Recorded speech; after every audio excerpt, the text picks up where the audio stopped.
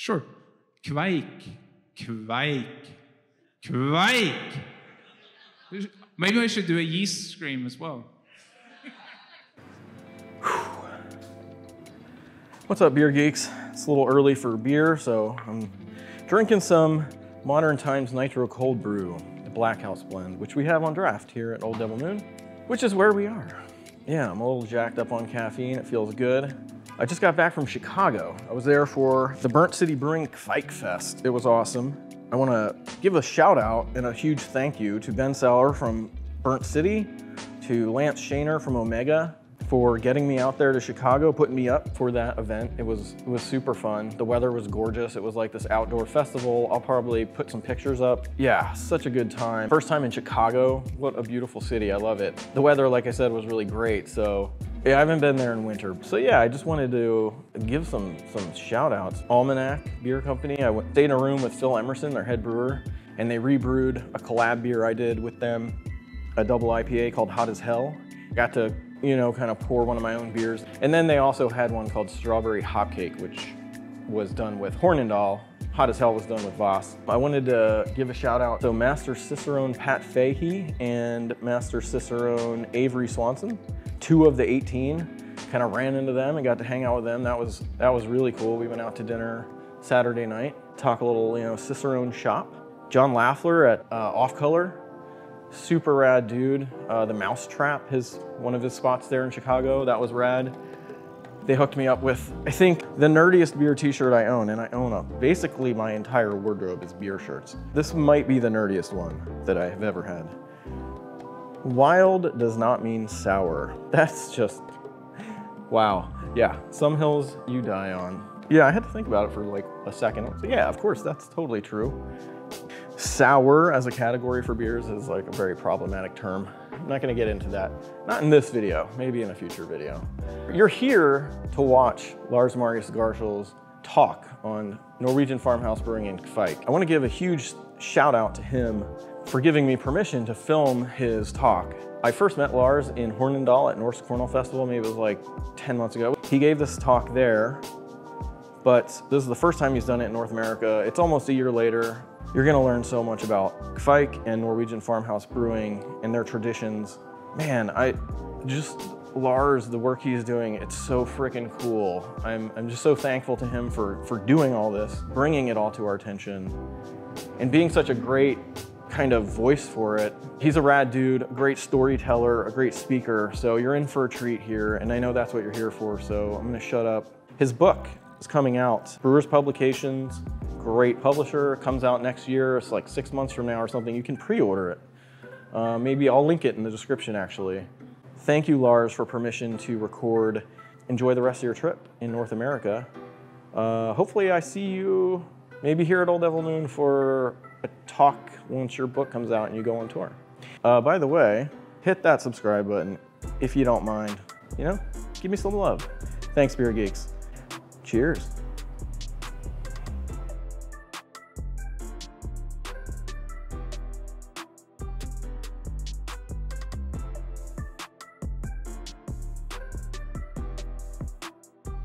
Okay.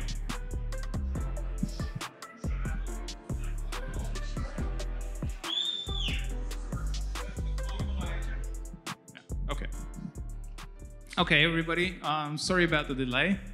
There were more of you than expected, which is of course great, but we had to improvise a little. Okay, this is kind of a big day for me. It's my first talk on beer in North America ever. So I'm... Thank you for coming and for supporting me. This is also a big day in another way that I wanted to talk about for a moment before I start. I gave almost this talk in Voss in Western Norway, where some of these yeasts come from. And one of the organizers of that event was a farmhouse brewer himself. So when I finished talking, he asked the people in the audience who were brewers to stand up, and 20, 30 old guys stand up, and he says, "Congratulations, everybody." So the brewers themselves, they see kind of the content of this presentation as a vindication of the things that they have been doing and that haven't always been looked on with great respect in the local community, if I can put it that way. So having this level of interest in North America for what they're doing is, of course, even more vindication. So I'm gonna, to show them, I'm just gonna take a photo of you guys. Thanks, yeah, absolutely. Okay. Hey, hello everybody. Okay, thank you. So doing this talk is a little bit weird because some of the people here know absolutely everything that I ever wrote, and I bet a lot of people here don't know anything. So since it's the first talk ever in North America, I'm just going to start from the beginning. And if you heard it before, I'm sorry, but there's nothing to do about it now. So to kind of get into this, I wanted to go back to the beginning and how it all began. And for me, that was in 2012, when some friends of mine got hold of one of these plastic bottles containing weird-looking stuff and brought it down to where I live. And when I tasted this beer, the thing that surprised me was that, you know, when you try a beer that has a new ingredient, it tastes like normal beer, and there's like, okay, you can taste there's one special thing in there. This beer was like somebody took the whole concept of beer and turned it into something else, something I'd never tried before. And that got me really interested, in part because I realized that this farmer from central Norway, he hadn't reinvented the concept of beer all by himself, right? He had to have gotten these ideas somewhere. But where? I mean, I never heard of anywhere that this could have come from. So I started digging into this, and by luck, I got invited to a brewing session. And right, the moment you see the brewery, you see that this isn't a normal home brewer. This is not a commercial brewer, right? This is somebody from somewhere else. And the thing that perhaps struck me most about this brewing session, the beer was again completely different from everything else and so on, but the brewer, every time I asked him, so why are you doing this? Why are you doing that? He got a little bit embarrassed, and then, well, he didn't really know. You know, they taught him you should brew like this, and so he did, and the beer was great. But nobody seemed to have ever considered, like, why should we do this thing? You didn't need to know that. And he brewed the same beer, literally the same beer, for 20 years. Of course he knew what to do. And of course it was good. So this made me even more interested, and I started digging into, you know, the historical sources that exist. And one of the things that struck me there, this is a Norwegian book on traditional farmhouse brewing. This is the chapter on yeast. I read about this time when everybody had their own yeast. I remember reading this and thinking, wow, that sounds amazing. I wonder what those beers must have been like. And then you keep digging, and it turns out, hey, Michael Jackson was in Norway. And he visited people, and they had this yeast. And you look at the date, it's like, what the hell, it's 1992. Right? And you keep digging, and then here's a homebrewer forum, Norwegian Homebrewers Association, basically. And there's this guy, he's read the Michael Jackson article. And then, he's been in touch with the homebrew shop in Voss, which is where this came from. Oh, they're going to send him something in the mail. Like, wow, okay, 2008, we're getting close, right? And so, basically, that's as far as I got. This was the information that was available that I was able to find. So, clearly, in this area in Norway called Voss, people had some kind of yeast. They called it kveik. Maybe it was really old. Maybe it had always been there. At least that's what they said. And a lot of homebrewers were skeptical about this, right? Had to be wild yeast, had to be polluted with all kinds of stuff, they thought, but nobody had really ever been close to it. So we spent about 9 months doing research to prepare for a trip to try and visit these people.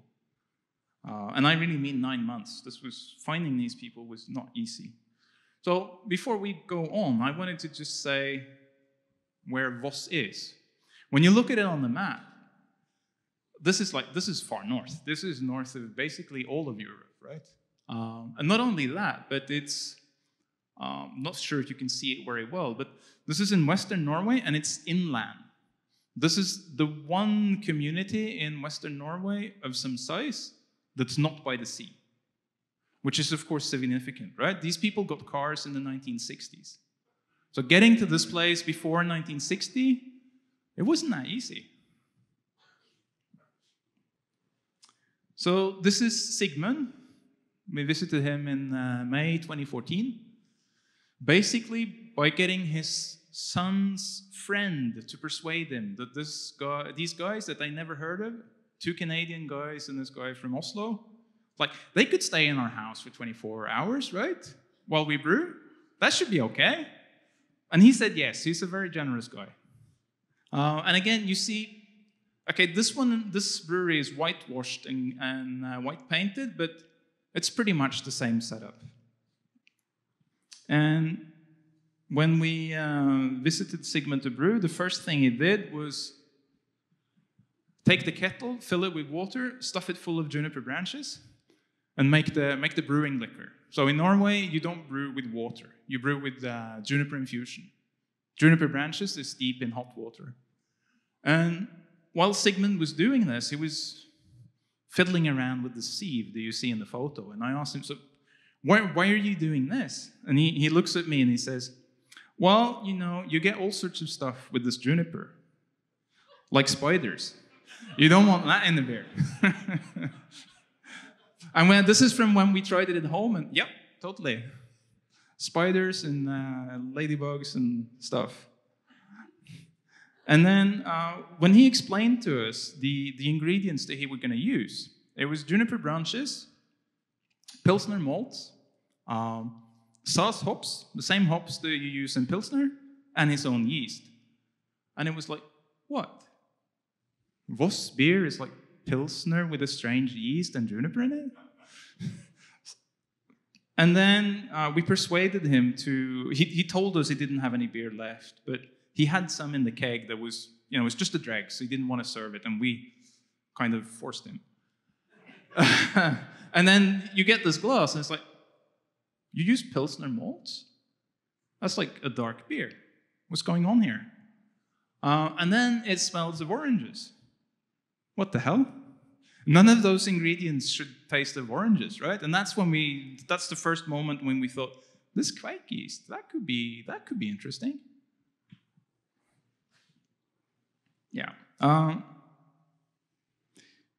Sigmund mashes in his tun. You see, he filters stuff through juniper branches, gets the wort, then he starts boiling. He starts with 300 liters of wort, and then he boils it down to half of it. This is where the color comes from, right? So when we did this at home with gas, where you don't get as much color, the difference is pretty clear, right? With him, it comes out almost like red wine. And the reason you do this is these people were using their own grain. They didn't have any more grain than they needed. And so when you're doing the lautering, you're running off, you know, sugary liquid, you wash out more and more sugar in the malts. At some point, you get to the point where now you're diluting the beer. It's becoming weaker. But there's still sugar left, right? And they figured out that, whoa, we can run more. Of course, we get too much water, but we can just boil it away. So it's actually it's an economical device. It's a money-saving device. So the cost of making the beer stronger is firewood, which grows absolutely everywhere. That's not an issue. So, and then while he was boiling this, out on the table comes this jar, which he's kept in the fridge since the previous brew. And that's, when I saw that, that's kind of when I realized that, oh shit, this is actually serious. He's not making it up. And he opens the glass and he goes, psh! It's alive, right? He's got domesticated animals that live in his fridge. And they come from his uncle. So And his uncle got it from the brewers on the family farm. And where did it come from before that? Nobody knows. Nobody can tell you. Because the people who know are dead, right? It's as simple as that. But this is, of course, not how they did it in the old days, because this requires a fridge. So he also showed us the yeast strain they used to dry it, right?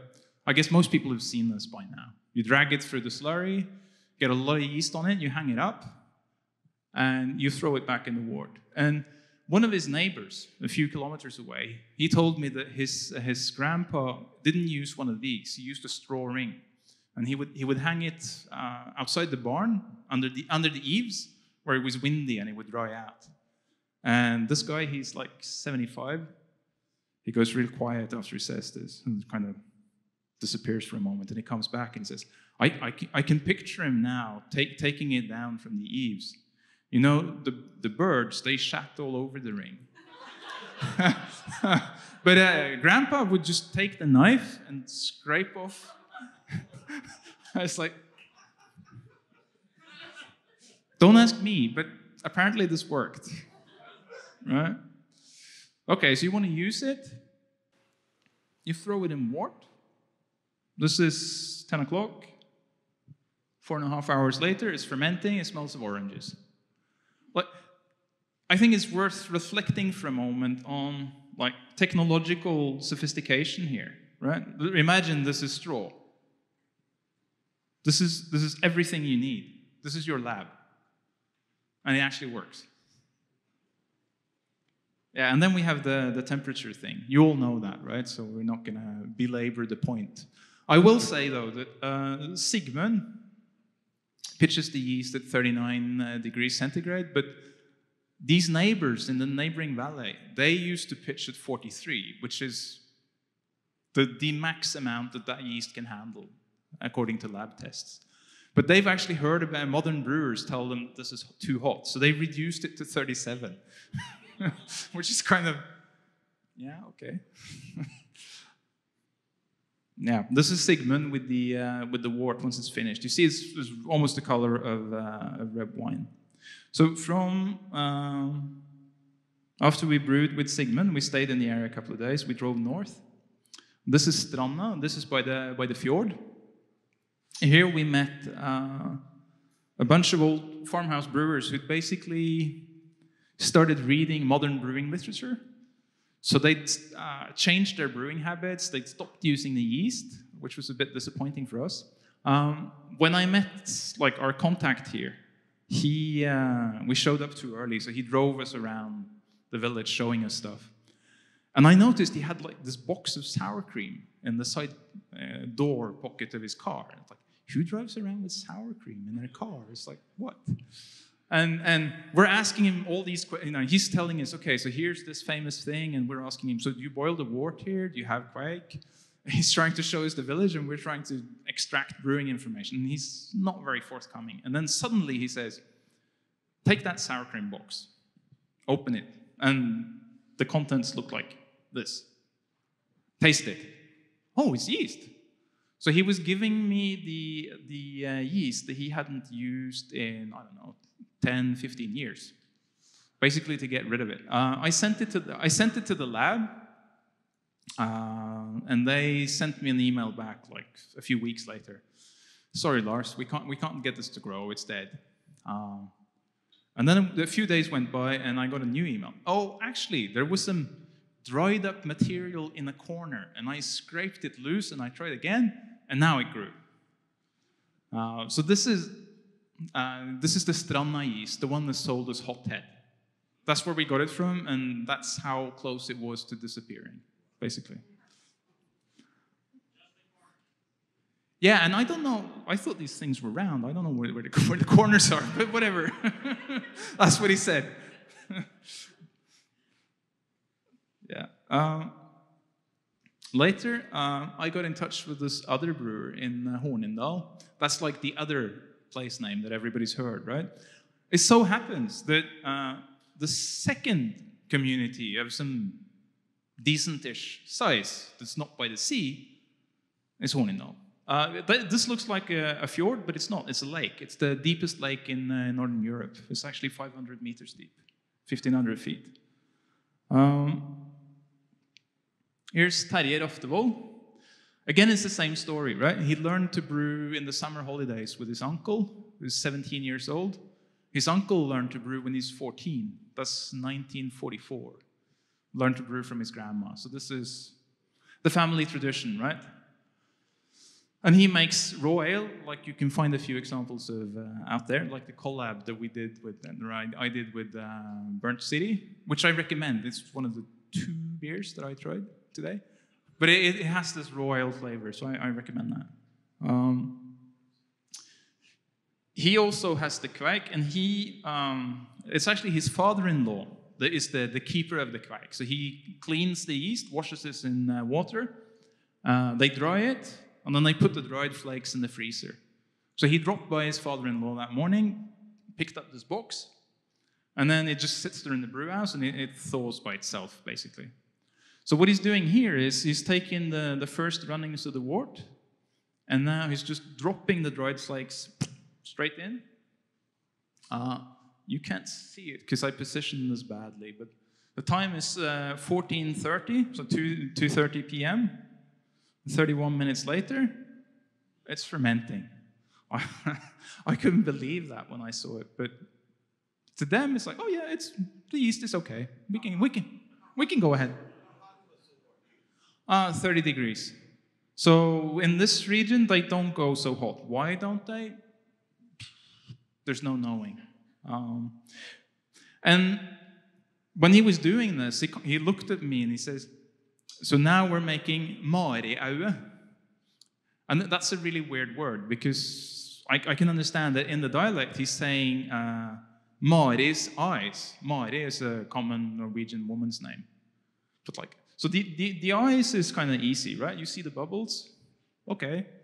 But Mari, that didn't make any sense. So I found this word in a Norwegian dialect dictionary, and it says it's not actually Mari, it's Maria, the Virgin Mary, that it's named for. It's the Virgin Mary's eyes. Now Norway turned Protestant in 1537. This is not a new word, right? This is not a new word at all. Apparently they use it only in this little region. I haven't heard of it from anywhere else. Yeah, then he takes the bucket, drops it in the wort. 48 hours later, party. This is the local tradition of oppskåke, where basically people would see that you were brewing, and since everybody fermented the same amount of time, they knew when the party would be, and they just showed up. And the party always happens in the brew house, because the occasion is the brewer is sitting there, he's got finished beer that he has to transfer to whatever he's going to keep it in. He's going to have to do some cleaning. This is going to take a few hours. Of course, he's going to taste the beer. And everybody knows that, okay, if we drop by just now, right? So in Estonia, they don't have this custom, but one of the guys I interviewed, he told me that for 40 years, 4 decades, every single time that his grandpa finished the beer and was racking it, the neighbor would come. So this ladder do you have? This longer than mine. Oh, you got finished beer, do you? And of course, there would be a party and, yep. So at this point, just checking what the time is. Yep. I knew that kveik was something special. There was the temperatures, of course, there was the flavors, there was the speed, but it was not at all clear what the stuff was, right? Okay, we have yellowish brown sludge that ferments beer. And it was not at all clear if they really kept this going, right? The bird shit on the ring and all that stuff. I tried probing the origins, right? And every time you do that, it's the same story. So I told you about Sigmund, got it from his uncle, got it from the farm. Terje got it from his friend. His friend got it from the family farm, from people who are now dead. Every time you do this, it's the same thing. You can follow the chain back and you get to somebody who's dead. which means it could be really old or it could be shop yeast from 30 years ago, right? You don't know. But I thought I would, okay, I said earlier we were going to go back to the beginning. Now we're going to go back to the beginning.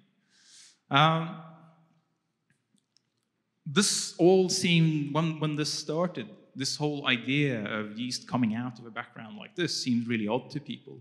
But it's because we've forgotten how people used to live, as much in the US as in Norway. So 150 years ago, it didn't really matter that much where you lived, because you were going to be a farmer and you were going to grow grain. And the reason is very simple. You can make stuff on your farm that you can sell, but you cannot transport it to where people will buy it, right? And even if you could, getting food from there and back to your farm enough to feed your family for a year, that's not going to happen. So what people did is they grew grain and they ate it. That's how they made a living. Like 70 to 90% of the calories that people consumed, it came from the grain.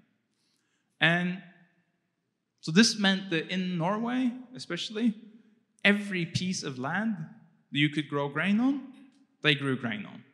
It could be like this, didn't matter. So in fact, in Norway, you have this image of people plowing the fields and so on.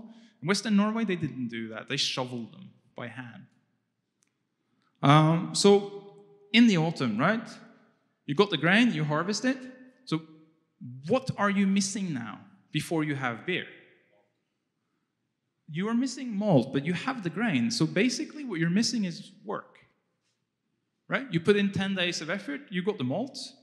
You put in another 2 days of effort, you got the beer. You don't need to pay anyone anything. You have absolutely everything you need. The juniper is just growing there. The grain you got, the yeast comes from grandpa. The hops grow by the wall of the house. You're done, right? So this is something that people have difficulty grasping. But the literal fact is that every household in the countryside in Northern Europe brewed their own beer. Every single one. In fact, at one point in Norway, you were required by law to brew twice a year. If you didn't do it 3 years in a row, you were exiled. I'm not joking. This is literally the law. It was the law from 960 until 1275.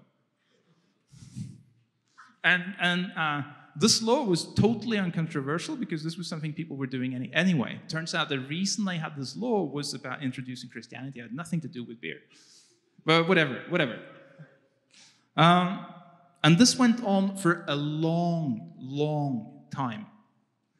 This is the burial mound in Denmark. It's from 1500 before Christ. When they dug it out, the farmer removed this mound because it was in the middle of his field and he was fed up with it. And in it, they found a coffin, oak coffin, literally 3,500 years old. Inside it is the body of a young woman and a bucket actually made of birch bark. I didn't know you could even do that, but they did. And there was dried up remains of beer inside, right? So they didn't start brewing in 1500 BC, right? They had, by that point, already brewed beer so long it was part of their burial customs, right? So the beginning is much further back. How far? We don't know. So if we look at the history of beer, like from a bird's eye view, in the beginning, 1500 BC, there's only farmhouse ale. There aren't any commercial breweries, not in Northern Europe anyway, right? Who would you sell beer to when everybody is a farmer and is making their own beer and they don't have any money, right? It's not going to work. What does happen is that around 1200 CE, you start getting cities in Northern Europe. And once you have a city, you have a lot of people in the same place that don't grow any grain. You have a market. And of course, the whole area around the city is filled with people who know how to brew. They make use of this opportunity, of course. And then the Germans come up with the idea that, hey, we can boil the wort with hops in it, and the beer will last. You can export it to the next city. And suddenly, within like 100, 200 years, people have brewing kettles that are 5,000 liters. They're not farmhouse brewers anymore, right? And this, of course, this is where it branches off. So you get industrial brewing with the porter brewers in London in the 18th century, like really big-scale brewing. This develops into industrial brewing with, you know, purified yeast and commercial malts and all that stuff. And people probably don't like to hear this, but a brewery like this one, they're coming out of the same tradition, right? And all of the people who homebrew also coming out of basically the same tradition, the same way of thinking. Whereas on the lower end here, these farmhouse brewers, all of this stuff that happens, like the development of thermometers, they don't really pick up on that. The big innovations in farmhouse brewing over the last few centuries is the introduction of the metal kettle, like 4 centuries ago, and garden hoses.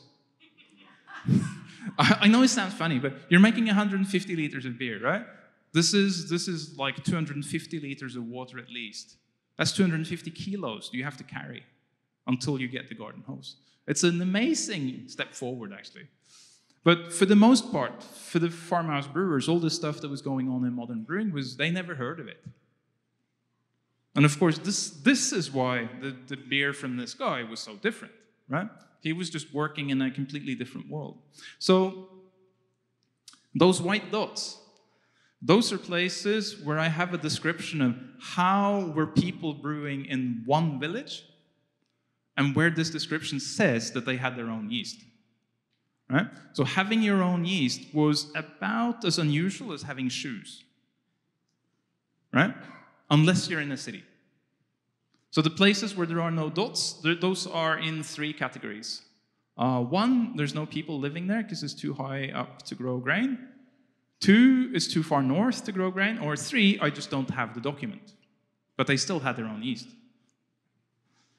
So, to go back to this for a moment, what happened with yeast handling in this industrial part was, you all know this, right? Louis Pasteur revolutionized yeast in brewing, except he didn't. What he did was he showed, people literally believed that the fermentation was a chemical process, that there were no living organisms involved. And what Pasteur did was he showed that this was wrong. And he came up with some methods to get bacteria out of your yeast in case you made sour beer and stuff like that.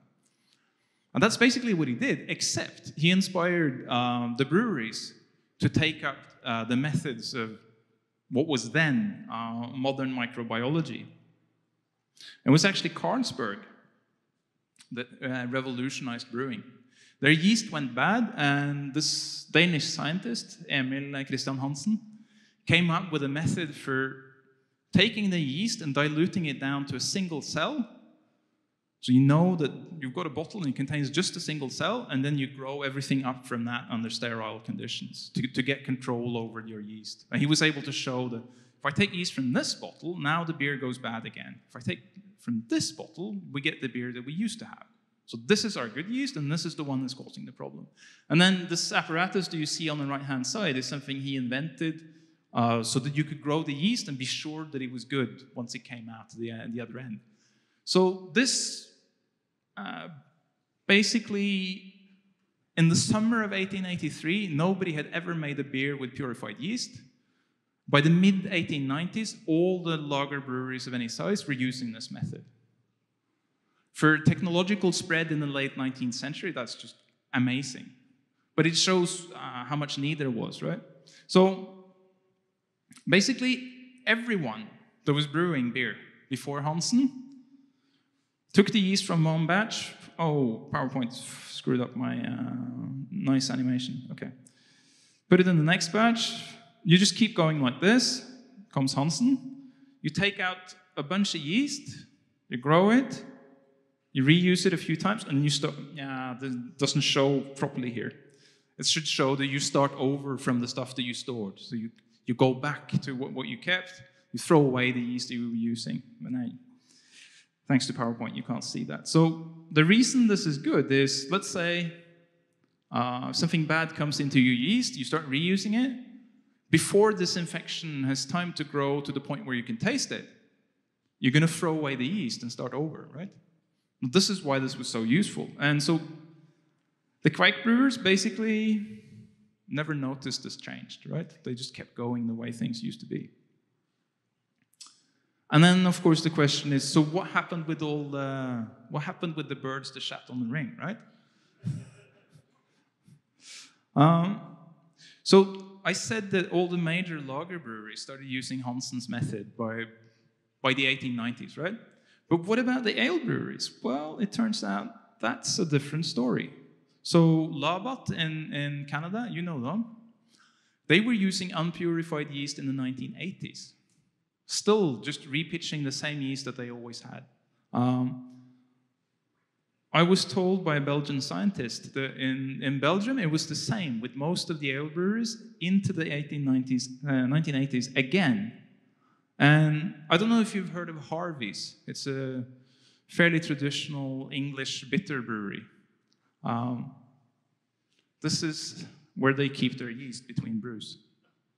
I stole this photo from Ron Pattinson. They still haven't purified the yeast. And their bitter is actually famous. It's absolutely amazing. It doesn't taste like other bitters, though, because there's more than just normal beer yeast in there.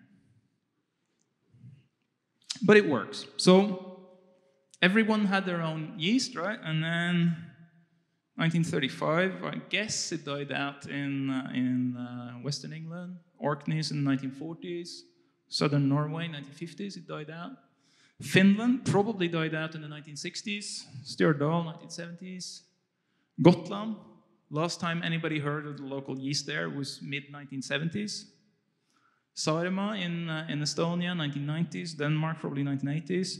Psst, the yeast just disappears. And what did we lose? We don't know. It's gone, right? Nobody knows what this was. I'll tell you a little bit that we know about how it worked later on, but the flavors, old documents, when they don't talk about flavor of beer at all. Like, they can mention the word sour, and that's as far as you get, or maybe strong, weak. That's all. So this is where we know that there is farmhouse yeast alive today. This dot in northern Norway is somebody who got it from western Norway, so that one doesn't quite count. There's certainly more places than these, but where they are, we don't know. There's more places showing up every year. I think it's the last time I got a new yeast in the mail from Lithuania was a month ago. There's going to be more showing up. So I wanted to know what this kveik yeast was. I sent it to a lab, actually the English National Collection of Yeast Cultures. Got it back. The first thing that was interesting was there was no bacteria, they said, which sounds unbelievable, right? This beer that we brewed with Sigmund in May 2014, he kept one bottle that he served me in the autumn of 2018, so it's 4.5 years later. No acid, none, absolutely none at all. The beer was oxidized, of course, but it was still okay. So there's absolutely no reason to not believe this. And in fact, the guys at MCYC, they were not surprised at all. They said, no, the yeast protects itself. When they get yeast from breweries that are repitching, sometimes you see bacteria, and then you get a sample of the yeast later, and they're gone. They got out-competed, basically. One thing that's interesting with this slide is that the top one shows Sigmund's yeast, the genes in it. The bottom photo there shows genes from a kveik a few kilometers away. And you can see that they're not the same, and you can also see that they are related, which is quite interesting. And then I tried to push the lab, like, okay, so it's yeast, but what kind of yeast is it? And I get this, well, we don't really know, but it has moderately well-developed pseudomycelia. Yeah, that's great. That told me absolutely nothing. What I got out, basically, of this email was that I don't really know enough microbiology to know what I should be asking this guy. And I bet maybe not all of you do either. So a little crash course just to get going. So some people confuse yeast with bacteria. That's like you sitting here. You are more closely related to yeast than you are to bacteria. Oak trees also are more closely related to yeast than to bacteria. So all life has a division of 3, right? There's some weird guys on the right, forget them. There's bacteria, and there's all the people who have a kernel in the cell, right? If you have a kernel in the cell, you're not a bacteria, you're one of us. And yeast is one of us. So yeast is fungi, right? And this thing that we found in the kveik, it could have been basically any species within the sugar-eating fungi, right? So this is the lower level there, that's not species. That's families of species. And I left out most of the families, right? So this is, once we start filling in down here, we're at something like, I don't know, 2,000-3,000 different species that it could have been, right? But the one it was is this one, Saccharomyces cerevisiae, which is the same one that's used in wine, the same one that's used in bread, that's used in sake, that's used in top fermenting beer. The other yeast that's used in beer is a hybrid of Saccharomyces cerevisiae and a wild species of yeast. So I guess most people know this, right? This is top fermented beer.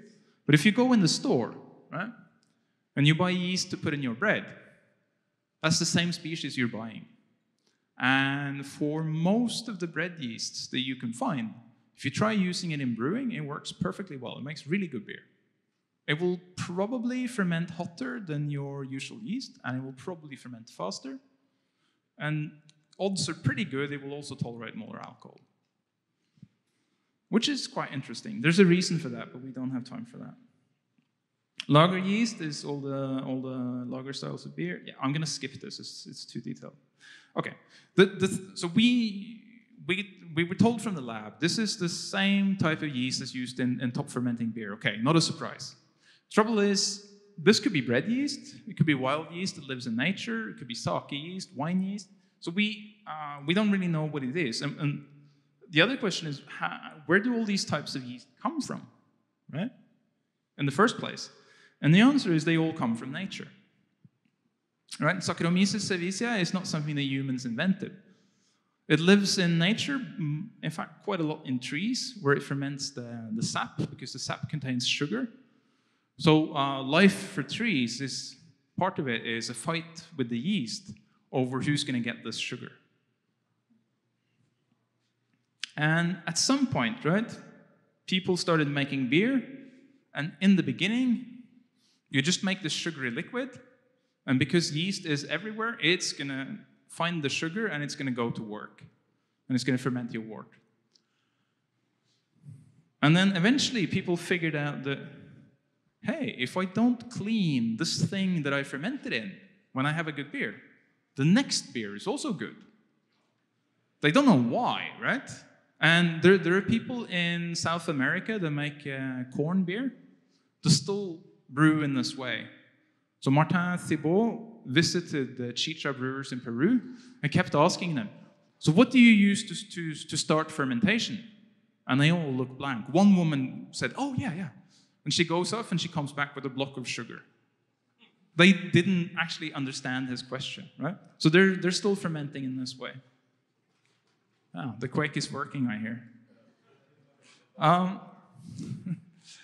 So the third step is when you figure out that, oh, it's not actually about the fermenter. It's the gray sludge inside, right?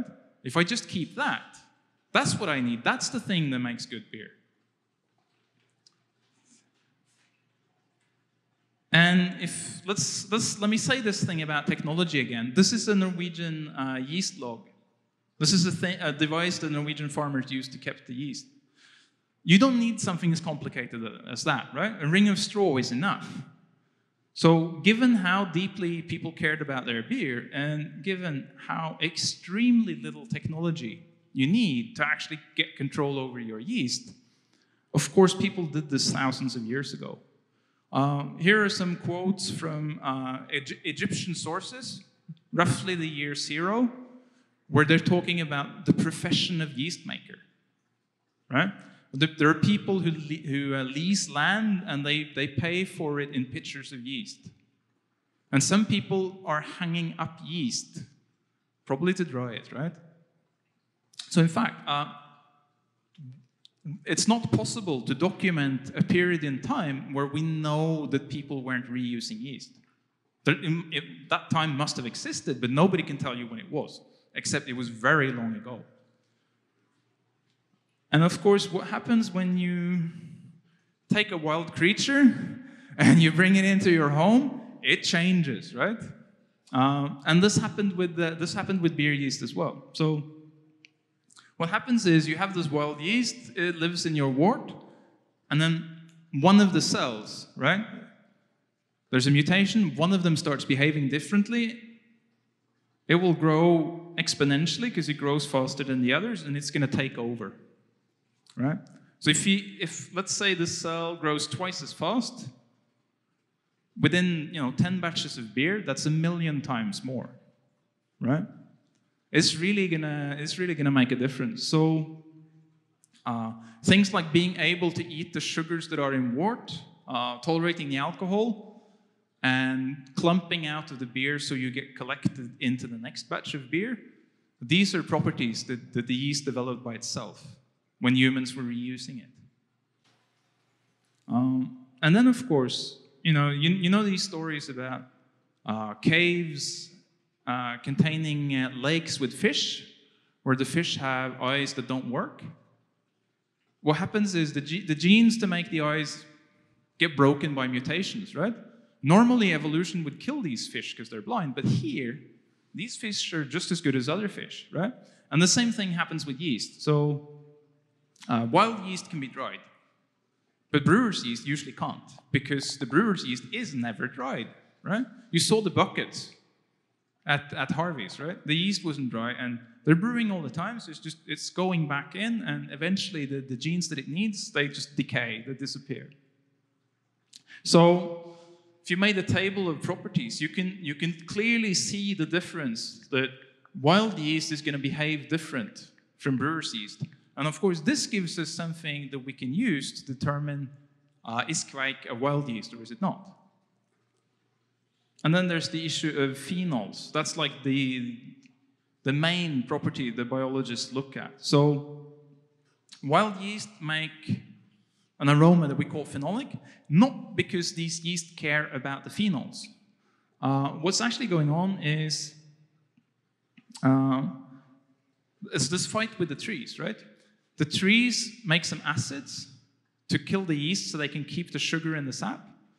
And the wild yeasts have figured out that they can take these acids and break them down to phenols, right? But you don't need these genes in the brewery, and humans don't like this aroma very much. So typically, all wild yeast will make this phenolic aroma, and most, not all, but most brewer's yeast will not. So that's another marker that you can use.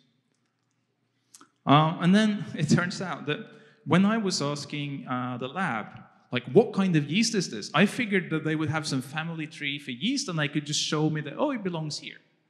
It turns out in 2014, that tree didn't exist. I wasn't aware of that at all. It's only with the paper whose title you can't see because it's outside the bottom of the screen, where they published this tree for brewer's yeast in 2016, that we actually got a map. And what this map showed was it was actually very surprising. So now we're talking only about the species Saccharomyces cerevisiae, bread yeast, wine yeast, all of this stuff. It grouped into a few clear groups, and you see these groups that are called Beer 1 and Beer 2. Those all come from a single strain of yeast that was spread out very widely geographically. So it started with one person having this yeast, and then basically almost all the beer yeast that we have now comes from one of those two. There are some also in this group that's called mixed,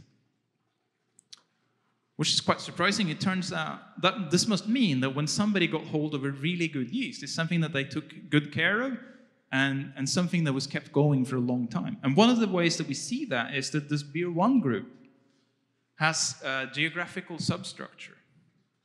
So there's a Belgian-German group, and you can see it splits off, and it splits into a British and an American group. So I thought that when White Labs were selling ale yeast and they labeled it American ale yeast, I figured, yeah, I spent in the US for 30 years and now it's American. No, that's not the case. There really is American beer yeast that has evolved in the US over a very long time, which is also something this paper showed for the first time. So in fact, it must have crossed the Atlantic like centuries ago, since it's so clearly distinguished from the British group. Yeah, okay, so I talked about the 4 ways that people were using yeast, right? So when did these transitions happen? Well, this beginning of reusing yeast probably happened in the Stone Age, 2,000–3,000 years ago, right? And the last step happened in 1883. And this gives you a handle on the magnitude of Hansen's achievement, right? There's no progress. There's no technological progress in yeast handling until 1883. And once you start using Hansen's method, you take out your yeast and you freeze it, you take off a little bit, you grow it, your yeast doesn't change anymore, right? That's part of the point of using this method, that now you know exactly what the yeast is and it never changes. But that means domestication happened before 1883, right?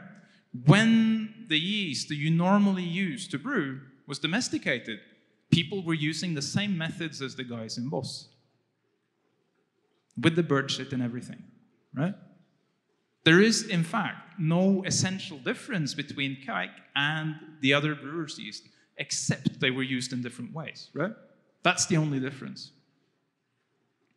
So, okay, let's look at the yeast. These are the places that we have collected kveik from. This is all Western Norway, and it's 2 groups quite far away from each other, north and south. It's a family of yeasts, right? It's not one yeast. The different ones behave differently. They produce different flavors. They're all Saccharomyces cerevisiae.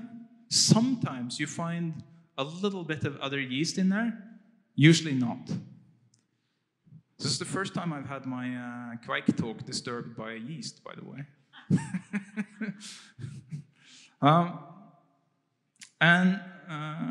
Okay. If we look at the properties, right? We take ale yeast and wild yeast, make the same table with the different properties. Turns out kveik yeast is like brewer's yeast. Has the same behavior, except for the drying and the heat tolerance. It's very clearly a domesticated yeast. And people who've brewed with it now, of course, expect this because of how it tastes. So why does it have this insane temperature tolerance? Well, this graph shows fermentation temperatures in farmhouse brewing that I collected from, basically from accounts from all of Northern Europe, right? Russia, Estonia, Lithuania, Sweden, Denmark, Norway. The normal fermentation temperature was basically blood temperature, or what they usually called it was milk warm, the temperature of milk when it comes out of the cow, which is 35, 36, 37, roughly body temperature. And the reason they use that temperature is that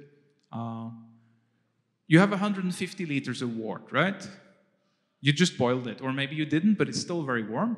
You have it in a wooden vessel that's really well insulated. You want to go to bed. You want to pitch your yeast and you want to go to bed. Also, you've learned that the longer you wait, the bigger the chances that something you don't want is going to get in here and get to work before you get to pitch the yeast. This is not a sanitized brewery, right, that you're working in. And the temperature drops like this. It starts dropping quite sharply, and then it drops more and more slowly as you get close to the ambient temperature, right? So the last 20 degrees is going to take a long time. So basically, people were really, really eager to get started, and somehow, either they found yeast that could handle it, or the yeast was forced into being able to handle it. So, and it's striking that the Cicerone yeasts that also come from a farmhouse background, they also prefer hot temperatures, right? Yeah, this I just said. And the drying, so why can kveik be dried if brewer's yeast cannot? Well, this is where the white spots is where people dried their yeast, the black spots is where they didn't. You see, Norway is all white almost. Everyone in Norway dried their yeast. So you weren't going to have Norwegian yeast that couldn't handle drying. And if we look at why they dried it, this is showing the number of brews per year. You see, Norway is dark, Denmark is bright. The Danes had beer as their daily drink. And in a Danish farmhouse, if you went into you opened the door and you went in, there would be a mug on the kitchen table every day, full of beer. The moment somebody had drunk all the beer, they would go in the cellar and they would get more. They didn't drink milk, they didn't drink coffee, they drank beer. And they brewed like every other week, every 3 weeks. In Norway, they brewed twice a year.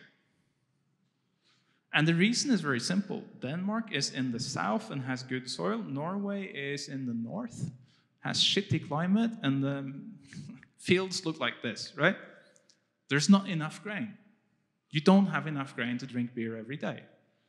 And if you only brew twice a year, and you want to keep the yeast healthy for 6 months, probably even longer, then you have to dry it.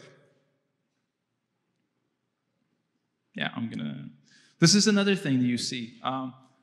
The kveiks that we collected, when you look at how they behave during fermentation, the ones that are collected from the top, they form like a porridge on top. And the ones that are collected from the bottom, they tend to drop out of the beer within minutes. Because these yeasts know, in quotes, of course, where they need to be to survive into the next batch. And there's a family that they're not consistent about whether they take it from the top or the bottom. And their yeast will collect nicely on the bottom, and then if you stick a spoon into it, it doesn't quite know if it should be at the top or the bottom, basically. And also, why does kveik ferment so quickly? Well, here's a similar graph for how long people fermented. Most people fermented max 2 days before they collected the yeast. So another reason, of course, why the yeast has to ferment quickly. And why did they do that? Well, the yeast grows faster than the bacteria. And the yeast also grows faster than the bad stuff that can get in here. The sooner you harvest your yeast, the less of the bad stuff you're going to get. So there's tremendous pressure both on the yeast to grow fast and also on you to be there early and collect it, to get clean stuff. So basically, domestication works, right? The yeast behaves the way that it's trained to behave. So this is what I said about we can say some things about the yeast that's dead and how it works. If you collect the yeast in Denmark and you say to me this is a farmhouse yeast, now it has to ferment fast, has to ferment hot. Otherwise, I'm not going to believe that this is a farmhouse yeast because I know how they used it, right? And that goes for all these other places as well. It could be phenolic though. I don't know that.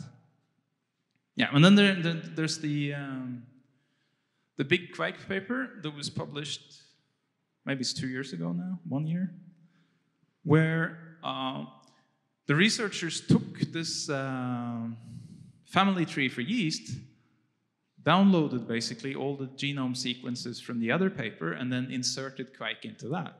And we discovered that kveik belongs to the beer 1 family, which was a total shocker. It's the same family as most brewers' yeast. This is why you can make porter with kveik.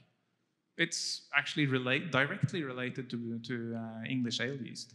But you see, it splits off before all of these others. So it must have left the other yeasts quite long ago.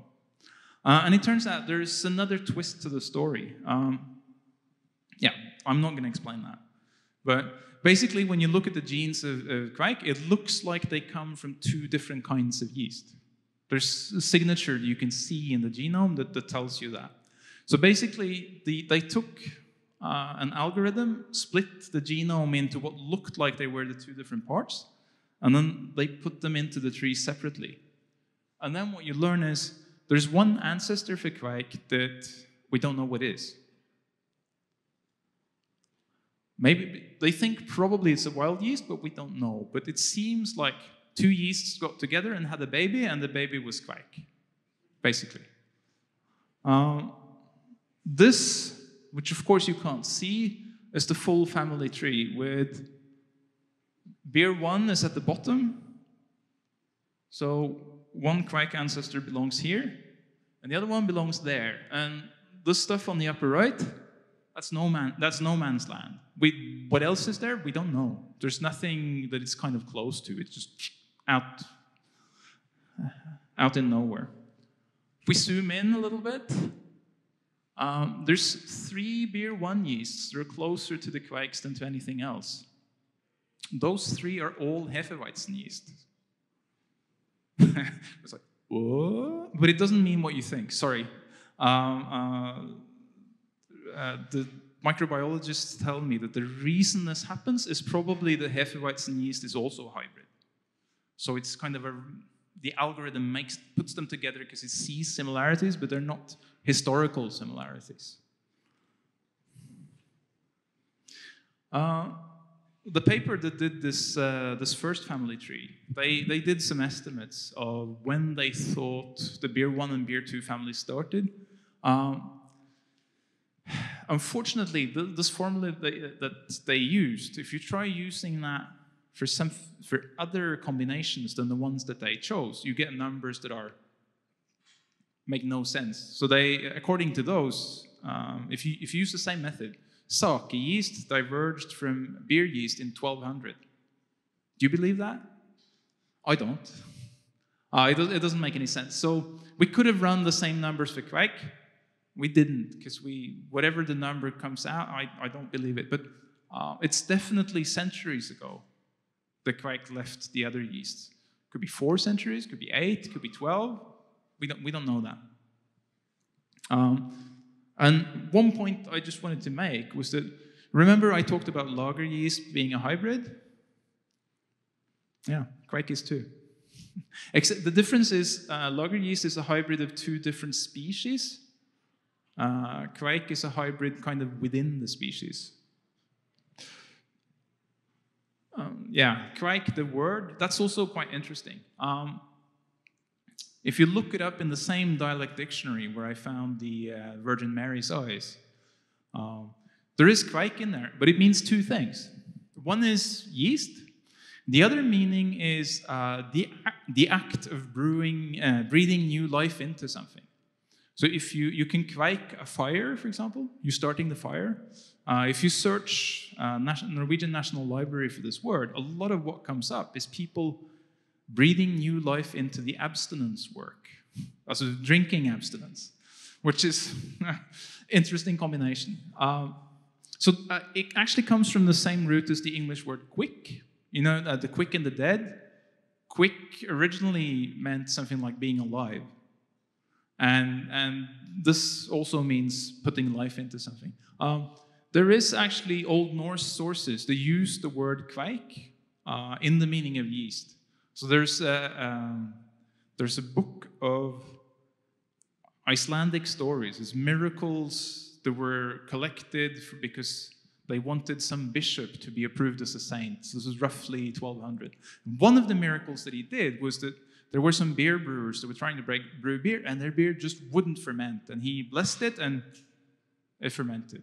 But it says very clearly, they added the kveik, and it wouldn't ferment. So there's no question at all what this word means. This is a map of the different dialect words. This has to be hard to see, but the white ones in southern Norway and kind of inner regions in western Norway, that's kveik. But there's many other words. The purple one is the one that was most common both in Norway and Sweden. In Norway, it's gjester. In Sweden, gjest is the same word as yeast. And in the regions of Norway, you have Bærum. Farmhouse brewers in England call their yeast barm. Also in Orkney, they called it barm. Same word again, right? So we're using the same word for yeast, and it turns out we have yeasts that are related to each other. It's not a big surprise, right? Okay, let's wind this up. What's kveik? It's a domesticated brewer's yeast that comes from the continent. We assume that it came from the continent in Norway, and didn't arise in Norway and went to the continent. It's theoretically possible, but nobody believes that. And it's a separate family. So this is a really weird thing. You go around Western Norway and you knock on the doors. Every place where they have a yeast, every single time you check it genetically, it belongs to the same family. And it's the same thing again, right? So this beer one family that spreads across the countries. Once people had a good yeast, they took really, really good care of it. And as far as we know, kveik only exists in Norway. What were the Swedes using? Was that kveik? Nobody knows. What were the Danes using? Could have been kveik, or it might have been something else. We don't know. Yeah. Yeah, I think this is preaching to the choir. I'm just going to skip this. Farmhouse yeast, yeah? But people used to think that meant saison yeast, right? Now, saison yeast is beer too. It's a different family. But it does have similar properties, which I think is interesting. And those are not the only two types of farmhouse yeast. I took this photo in the kitchen of Sverre Skrindo in eastern Norway. He calls his yeast gong. So he collects it on cloth and dries it between each use. It's actually his mum who has the job of keeping the yeast and making the yeast starter. He gets really nervous if he has to handle the yeast himself. She knows how to do it. He just knows how to brew. Now, what is this? Eastern Norway is across the mountains. It's really separated from Western Norway. People speak different dialects. A lot of in fact, the brewing culture was different in Eastern Norway from Western Norway. And we just got hold of another one from quite a ways further south in Eastern Norway. Going to be interesting to find out what it is. We don't know yet. And then, of course, there's the Baltics and Russia. This is Marina Fyodorovna in Chuvashia in Russia. This is like 800 kilometers east of Moscow. So she got this yeast from her mom. Here she's making the yeast starter. She's stirring, those two white cans contain sugar and rye flour. So she stirred it in, takes like 2 hours, then the yeast is fermenting. And I ask her, so what's your pitch temperature? What temperature do you put this in at? She says, I don't know. she tastes the wort. When it tastes right, yep, that's the temperature. So I waited for her to say, now it's right. I stick the thermometer in, 39.1. So 0.1 degrees off Sigmund. That's what I said earlier, right? So this turns out to be something totally different. We got 2 yeasts from this village. They're not related to anything else. The Lithuanian ones are all over the map. Some are even different species. And there's one from Lithuania that turns out to be related to one from Latvia. If we collect more, are we going to get a Baltic kveik family? Maybe. We don't know. So this story isn't over, but the talk pretty much is. If you wanna meet the people who have these yeasts, try their beer and talk to them, there's one thing that you can do. You can go to Norsk Kornølfestival in Hornindal. That's like the one place. Here's Terje Raftevold's brother on the left with the box with kveik. To his right with the mustache is the owner of kveik number 21. They're demonstrating the local brew. You come to this festival, it's not the most exciting setting. You see, it's a gym hall, but there's like the owners of 8 different kveiks sitting there waiting for you to come talk to them. I brought these 2 books. The one on the left is about Lithuanian beer, and you can read it because it's in English.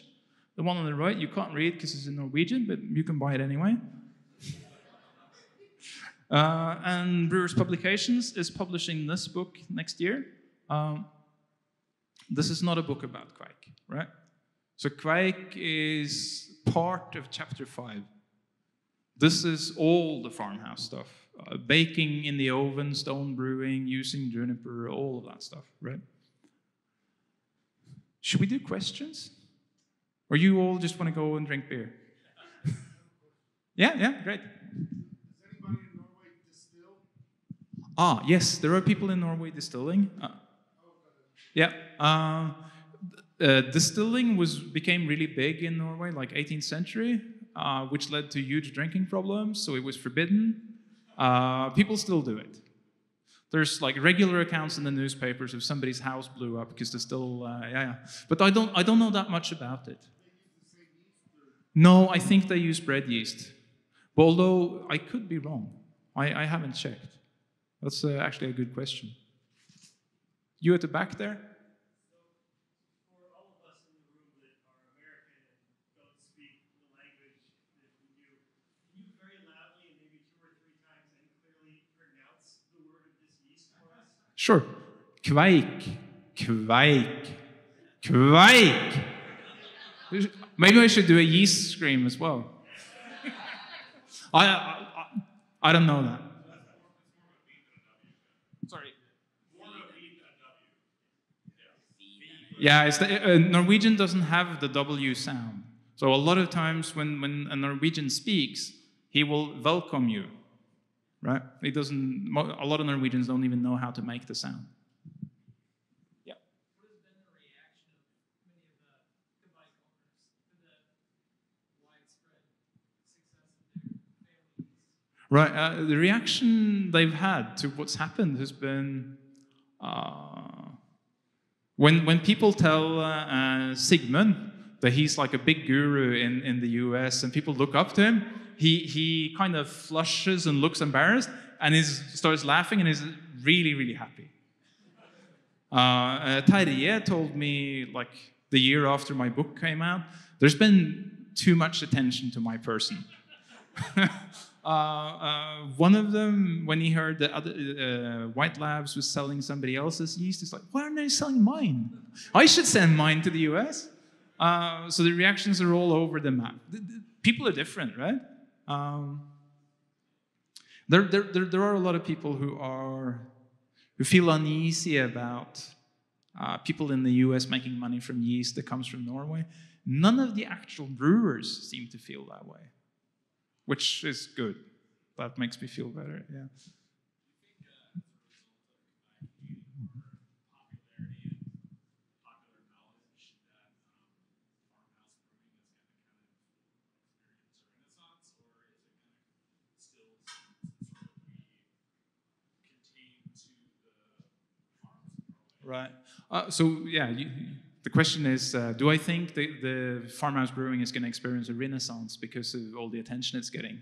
That was the goal. That was why I did all this. Because really it was on the verge of dying out. I showed this photo from All, right? Here. This village has 2 brewers. 1, 2, right? If, let's say that Sverre doesn't have a son, right? He has a daughter. If she doesn't like the beer, that's 1 brewer. So, in fact, Sverre, when his daughter was 10, he gave her half a liter of the beer and he said, if you drink all of it, you're going to get $50. She drank it, she liked the beer, she now knows how to brew it. Which is, it's heartening. Okay, so it's going to keep being 2 brewers for another generation. So, people talk about cultural appropriation. I think when people in the US are using this yeast and they're showing attention to these brewers, you're really teaching people in Norway that this is important and that they should keep going. And it's early days, but it does look like there is a kind of uptick in this brewing. People are they're aware now that they are a thing. And it makes them very happy. Yeah? Do they ever use it for lagering temps or any colder temps or any interest in that? Do they ever use lagering temps or colder temperatures? None of the traditional brewers in Norway do, but in Finland. So the Finns lost their farmhouse yeast, so they buy a yeast that's called Suomen hiiva. It basically means Finnish yeast. That yeast is not, it has lactic acid bacteria in it. So the people who make it say straight out, there is a certain amount of lactic acid bacteria in there. Also, this yeast is difficult to manage. Kveik ferments fast, but this stuff goes totally bananas. So if you're not careful, you get weird flavors and yeah. So in fact, in Finland, quite a few of the brewers, they cool the wort to 4 degrees centigrade, or almost to freezing. Then they add the yeast and they let it just rise to ambient temperature. And then the yeast eventually wakes up and goes to work. So they do something kind of like that. Yeah. Yeah. One of the questions I get all the time is, Norway is so cold, so Yeah. why is the Kveik ferment so hot? Right, well, everybody mashes at the same temperature, right? And then you have to cool, and you don't want to wait. So that's basically the story, right? It's because you wanted to pitch early. And the thing that confuses me is Norway's not special. All of Northern Europe had the same temperatures. What's weird with professional brewers? Why are you fermenting so cold?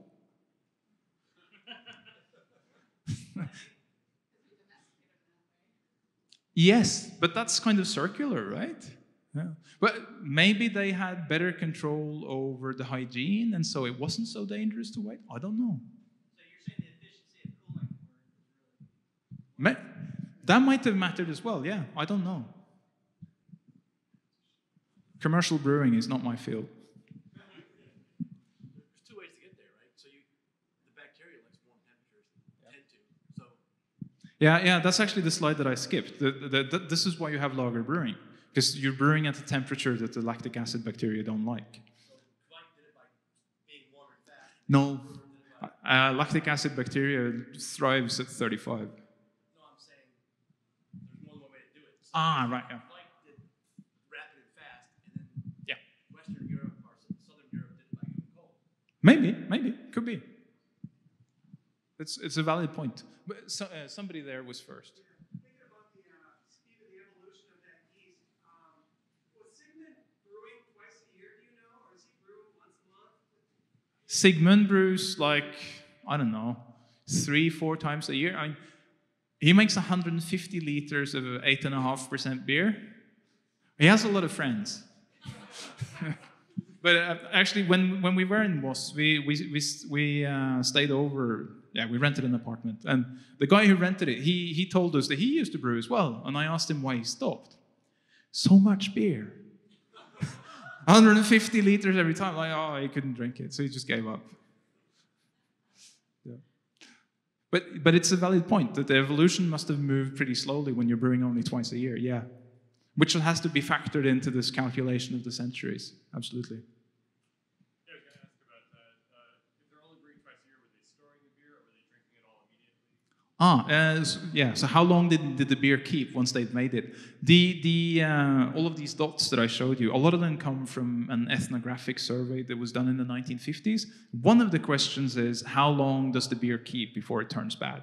And the answers are like all over the map. Oh, 2 weeks at the most, says some people. And I could keep all year, or if you had a good cellar, then it could keep 4 months. It's very hard to get a sense of it, but what some people have told me, or one person told me that you have it in a wooden cask, right? Once you start tapping it, the part of the cask that doesn't touch the beer dries out, and you get openings. So this guy had figured out that, hey, I can rotate the keg a little bit every day, and it will stay closed, because once it opens up, you get the oxygen in and stuff goes bad, right? But so he figured out he could get halfway down, and then it wouldn't work anymore. But it is very difficult to get a sense of that. My impression is that some places in Norway, if you came to visit them, they would serve you beer because they always had a little bit, but many places they didn't. Yeah, there was only wooden casks that people kept this in. Now it's plastic and metal.